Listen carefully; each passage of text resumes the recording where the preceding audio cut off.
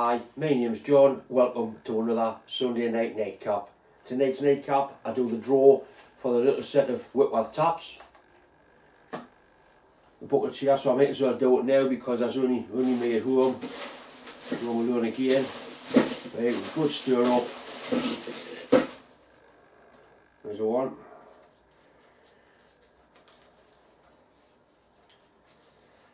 Right, strange name. Coffee 8070.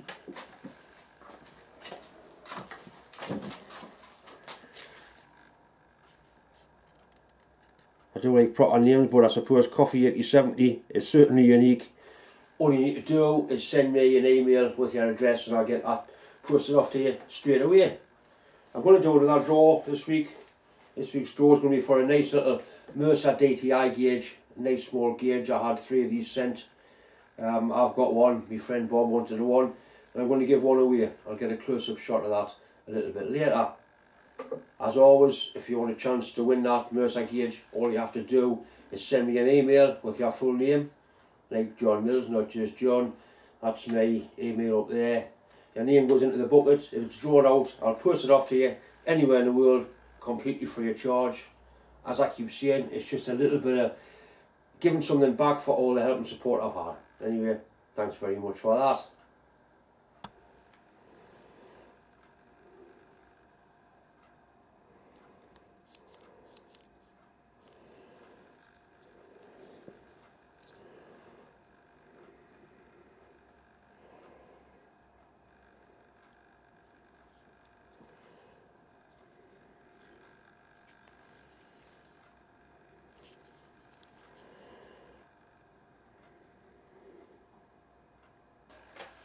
In tonight's nightcap, I get a bit more work done on the vertical steam engine, basically get the bottom end ready to put the crank in for real this time. I also do some machining on the lathe. I machine some car wheel bearing outer tracks to use for pressing wheel bearings in at work. These are really hard material, so it was interesting to see what sort of speeds and feeds I was able to use to get the lathe to machine material. Anyway, I hope you find it interesting. I'm going to assemble the bottom end of the steam engine for real now. I've decided not to paint this casting, just wash it off in oil and leave it the way it is. One thing I do need to do, when I made the crankshaft, I put a drilling in there and the crank's actually cross drilled into the big end, so the oil feeds the big end from that main bearing. What I need to do is fill in that oil drill in there, and there's also a one in there. I could drill and tap that and put a plug in. I can't get it to do that one. So what I'm going to do is just fill the holes in with some twin pack epoxy, which means if I ever need them out, an airline would blow them out. There's no pressure on there, it's just lubricating oil that actually runs through. So the first thing to do is wash the galleries out, get them nice and clean, and then put a little bit of twin pack epoxy in the 2 holes just to stop the oil from leaking out. It's getting very near to steam engine rally season, and the idea is to take this away to steam rallies and run it off Richard's central steam wagon boiler, possibly driving a generator. I'm not quite sure.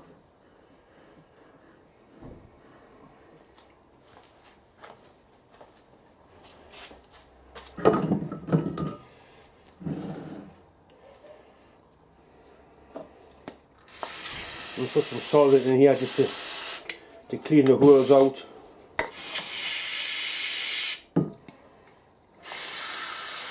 See how it works, it's actually going right through, and then when you blank that one off, the oil will, in theory, go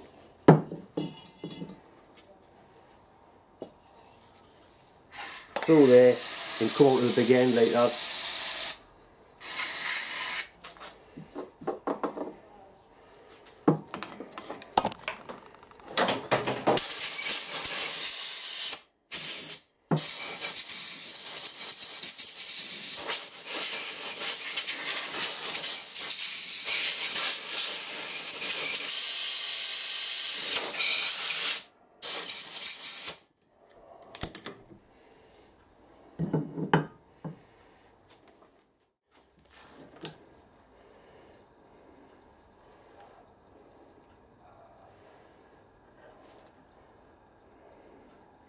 I think if this was back in the late 18th century, they would have used some horrible mixture of white lead and tallow or whatever to do this.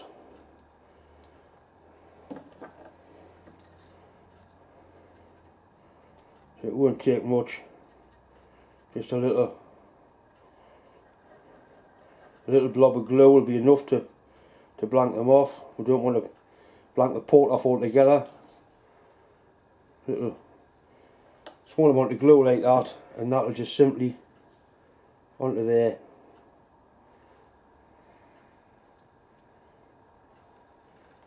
And the same with the other one.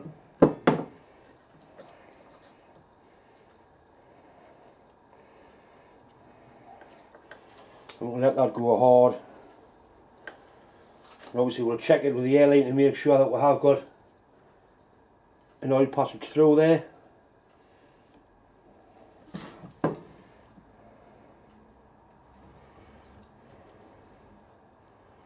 Right, we'll put that away and it'll go hard. You need to make sure that's nice and clean before it's assembled. You want no bits of dirt and grit in there. Dirt and grit and bearings just don't mix.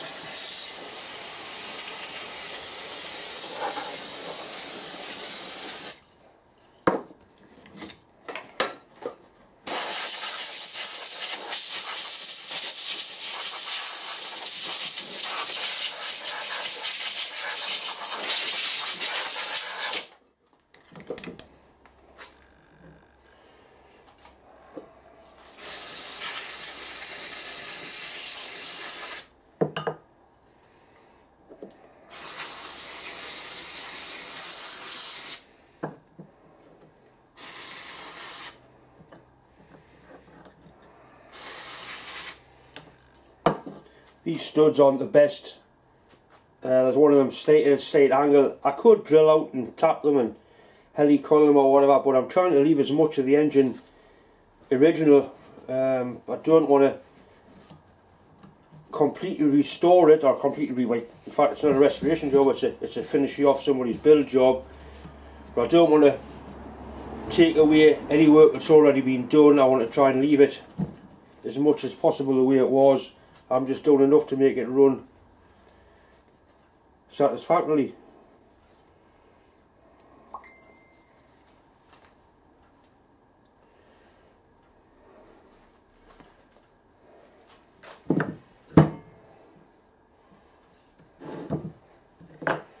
Bearings have got marks on them.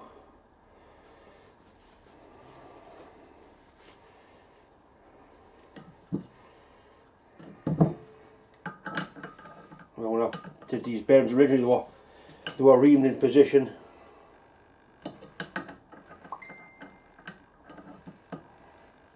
And these are the oilers that were made, which work really nicely.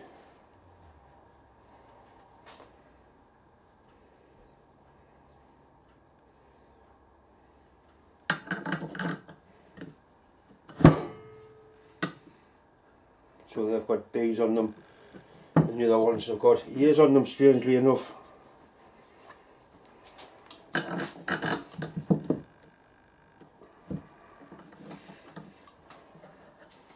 So once that sealer's gone hard on the crank, put the crank into here, tighten it up, set it up, and then finish assembling the engine. There's quite a few gaskets to make for this engine. The thing is, on a steam engine, they're not called gaskets, they're called joints. So I've been informed. So I've got some gasket material here, some joint material, made in England. I don't know when, but it probably was made in England. I'm going to cut a piece out, roughly the size, and then once the engine's assembled, we can trim it to be a good fit.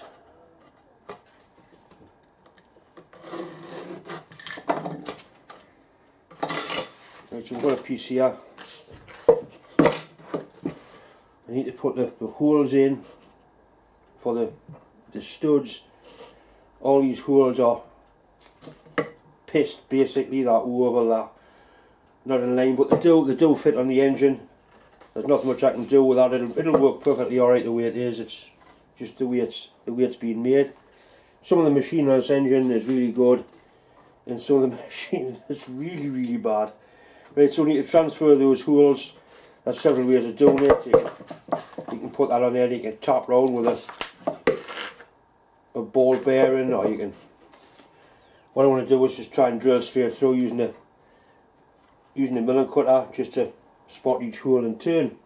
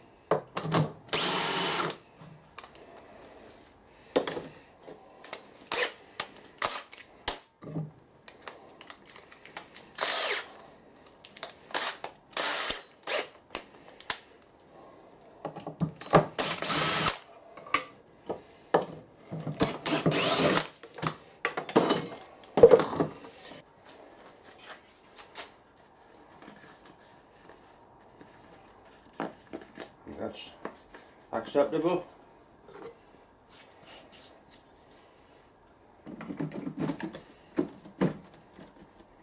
I'm sure you can trim around with a knife once it's on.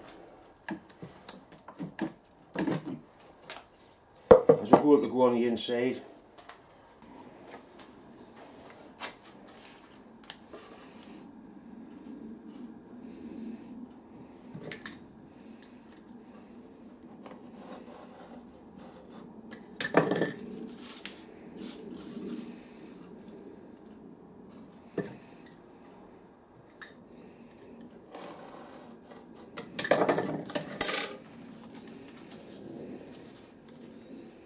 See, I've marked the top because none of the holes are in the same position, so it's probably all guesswork when they put them in.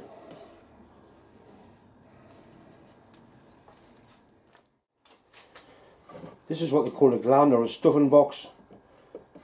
As a packing material goes into there, that goes up onto it and squeezes the material to form a nice tight seal on the spindle. It only goes in one way because it's been handmade, and that's the way it goes. It's actually got a little letter E on there, the letter E on there. I've got some packing material here. This is the real I-arm stuff, graphite impregnated yarn of some type. In the good old days it would have been graphite impregnated asbestos, but now it'll be some modern material.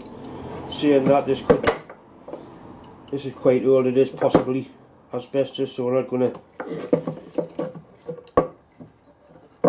go making any dust from it.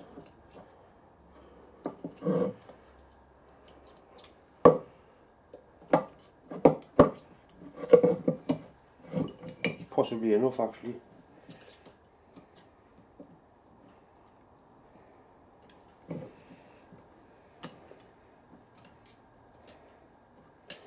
Right, we'll trim it off at that.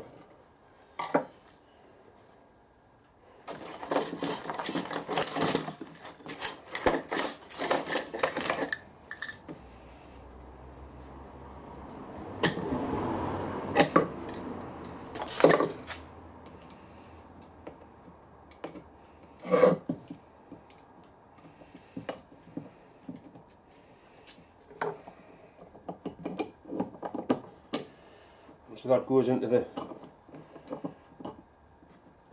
there. As you tighten the nuts up, it squeezes the packing and forms a steam tight seal.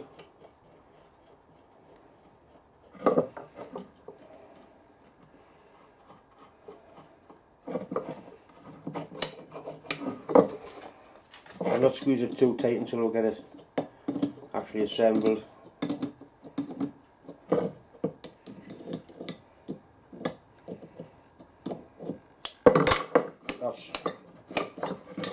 It's gripping it there now.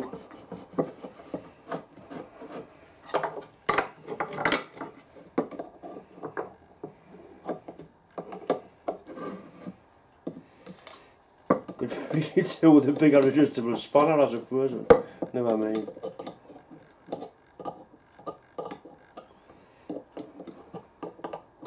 Okay, that's gripping it now.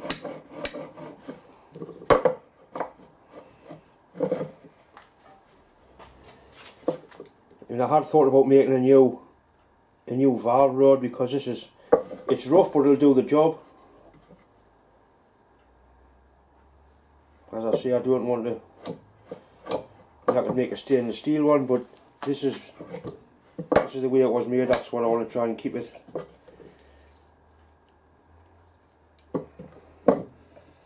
The machine on the actual valve is very good, really good. It's strange. There's obviously different people have done different parts of this engine build, possibly at different times, I don't know. The stuff that's good, really good. The stuff that's bad, really bad. Anyway.